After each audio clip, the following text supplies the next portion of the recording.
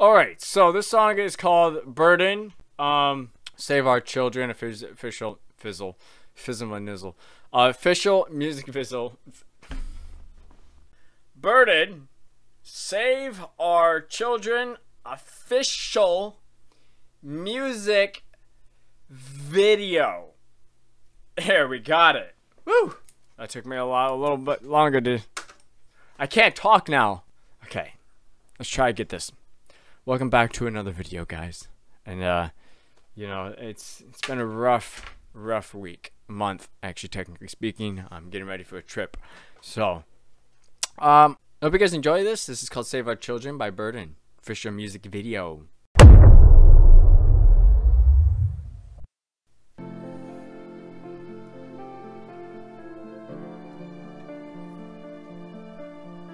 Missing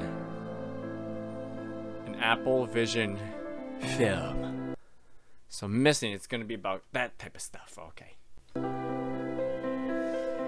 Picture this, 4-year-old little girl, she don't play much. She don't smile, she don't laugh, she don't say much. She don't know what it is to be a kid. She don't have any friends but grown men. And what they want, you know what they want, what they paid for. Nobody think about the children till they take yours. And nobody could imagine this could ever happen, to have a kidnapper living next door.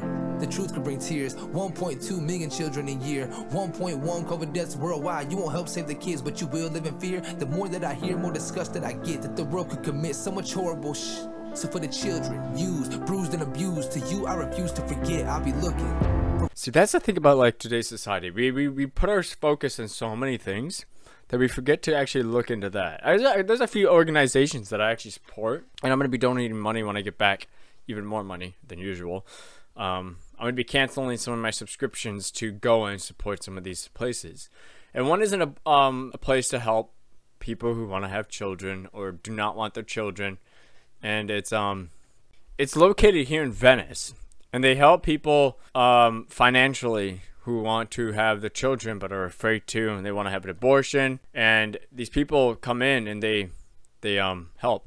They financially support the mother and the father. They give the supplies. They help them through everything. If they want to set up for adoption, they'll keep them unknown. They won't put their name out. They won't, you know, they will be there for you everywhere you are, you know. There's other organizations that I support that are like End Abortion Now. They go to clinics, they help people, and they support people. These people will also pay for everything that you need. They have people lined up already ready to adopt your child. There's other organizations that help stop prostitution, sex work. There's other organizations that help to stop human trafficking. And then also pedophiles. There's one that actually, I guess he was like in the military, and when he was traveling around the world, his friends and him really noticed a big thing of like high rate of trafficking. So they came back to America and they really started digging deep into it, and they found out, oh my gosh, there's a lot of it happening where we are, and it's just happening under our nose.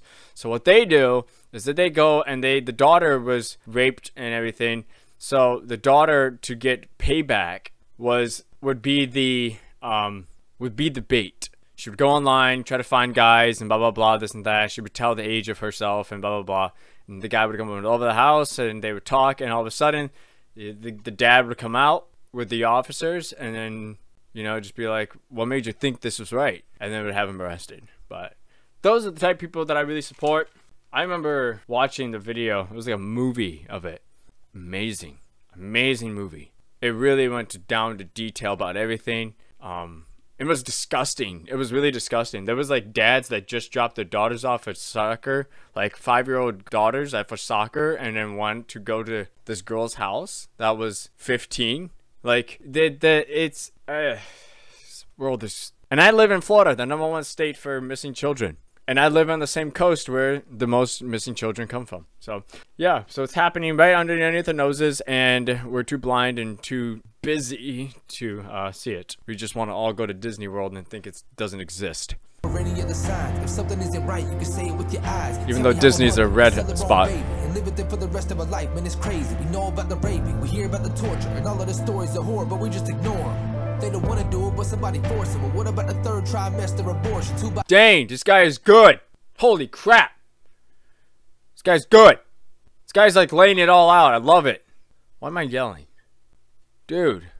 This was a movement that was Save Our Children. Wait a second. Save Our Children was like a movement that got called a conspiracy theorist because we were saying that kids were being smuggled and trafficked like crazy, and because we don't see it, therefore it doesn't exist. You know, this was like something that was like being called a conspiracy theorist. Like, wasn't it like Instagram or Facebook blocking the hashtags of like hashtag Save Our Children because QAnon was using it? Like, that's how stupid this was that, oh yeah, Save Our Children had to do with taking kids and saving them from being kidnapped, sex trafficked, and everything. And like all these social media platforms like blocked the hashtag because QAnon was using it. I don't even care if you're a conspiracy theorist or not. I don't care if you're a liberal. I just want these kids to be all right and get out of this. This is why I don't agree that sex work is work, because a lot of this probably started with that. But we just ignore them. They don't want to do it, but somebody force them. Well, what about the third trimester abortion? Who buys the fetus? Who sets the prices? Some kids will never know how precious life is. They get pumped full of drugs and lay their lifeless. You ain't ready for the truth, but how hot this mic is, I gotta tell it. If you can ignore this, then you heartless. I know we can take more out of the darkness. And before they make your kid a target, pedophile should die before charging. That is, dang, dude, I'm liking this. That's actually the most biblical like thing that I just probably heard right now. You know, a pedophile should be, you know, charged with death. And he should. You know, there's many things that in the Bible it says if you beat a woman, she was pregnant and the baby comes out deformed or, you know, hurt and blah, blah, blah, this and that, the man is to be put to death. So God really views a child, the baby, the pregnancy as a really important thing. It's a gift. The children are a gift from God. And I think the Bible can not be any more clear than it is right now about what a baby is. And it's so stupid when I try to argue with like people that say, you know, I had an abortion because I was raped and blah, blah, blah. And you try to ask them like, what should the rapist, according to the law, justice, courts, what do you want to be done to the rapist? And they'd be like, I want him to go to prison.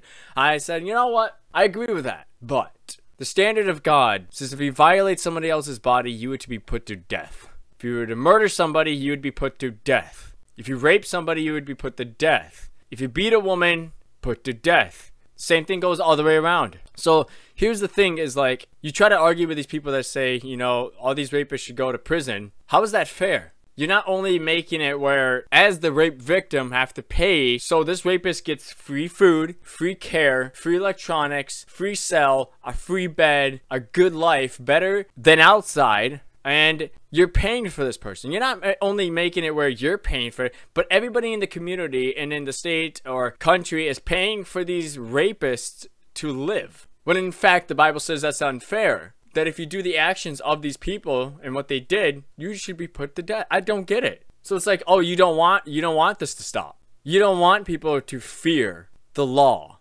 And it's not bad to fear the law because the law allows you to see what is right. To not obey the law is to live in lawlessness.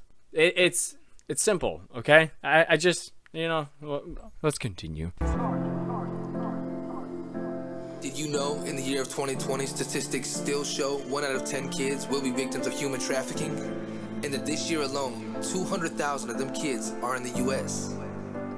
There's 130 people that's probably being just recorded every hour worldwide, day or night, rain or shine. 30 million children have lost their childhoods to this horrendous activity. So I don't know about you, but for me, this is unacceptable, and change must happen. Look, there's kids being trafficked and trapped in a world that you don't think exists. The adults that they trusted to teach them and guide them through life. These people are sick. I look at these pictures of innocent children, not all of them taken, but all of them missed. And I just been praying that somebody's coming to save them and make them feel happy and bliss. You do not need a cape or superpowers to be a hero. Let's save our children. Let's spread awareness. See me, I'm willing to step up and speak on behalf of the millions of people who fight in this war of child trafficking, the rich and the poor, of all races, selling kids like a store. And y'all's faces, I can't take it no more. Their future depends on us. Right here in this nation, we love and endure. They're hungry and cold, some sleep on the floor. They keep their head down, not allowed to look forward. Some never felt love, they only felt force. What if we could find them all and bring them home and heal them? Could we come together? Could we work together? Could we say together now, save our children? Yeah, hashtag save our children. I wonder if he's QAnon. He has a thing called white privilege. He's one of the political controversial. But that's the thing, is like a lot of people dismissed like the whole save our children thing and dismissed all of it because like QAnon was a big part of it. You know, and I think that's a stupid reason to even dismiss something like this. Hope you guys really enjoyed this video. It was something different. Well, not really different. I always talk on these topics, but overall, I really like this video. This guy's awesome. I'm gonna write him down to make sure I have him. Or I'm gonna subscribe to his channel so every time he uploads something, I'll see it. But overall, this is a really important topic that I would think that anybody should get involved in. At least try to pitch in something, $1 or something, to some of these organizations.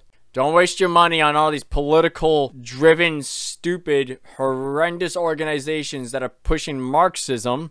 Okay? Don't do that. Don't do that. Don't put your money towards a political ideology. Alright? Push your money for this type of stuff. Okay? That's my point of view. I have never donated to any political thing. I've only donated my money to these type of things. If I were to say my 10%, even though I don't believe in tithing, I believe it's more of a giving. And according to the heart and your choice to do this, it's not like you're not going to go to heaven for not tithing. But if tithing was still a thing and you were to tithe 10%, I would tithe my 10% to these type of organizations. I would.